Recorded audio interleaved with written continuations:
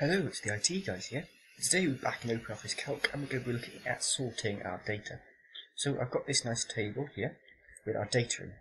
So to sort it, the first thing you have to do, like I've already done, is to highlight the entire table of data that you want to sort.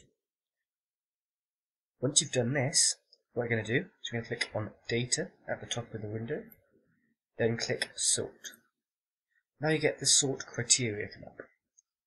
And I want to sort our data by the number of sales we received each month. And I want to sort it ascending. It's going to start with the lowest number of sales and end on the highest number of sales at the bottom. And it will also then sort the months and the profits alongside the sales. I then want to sort by month.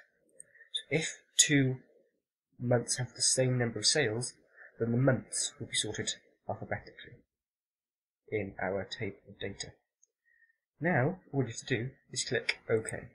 As we can see, all of the profits and months are moved. Start with the sales having the least at the top and the most down the bottom. So it's showing us April had the least sales and June had the most sales. That's all you need to know about sorting data. It's a very short, sweet little video, so please make sure you like, subscribe and favourite this video, subscribe to our channel, and we'll see you next time where we're going to be searching our data. Thanks for watching, goodbye.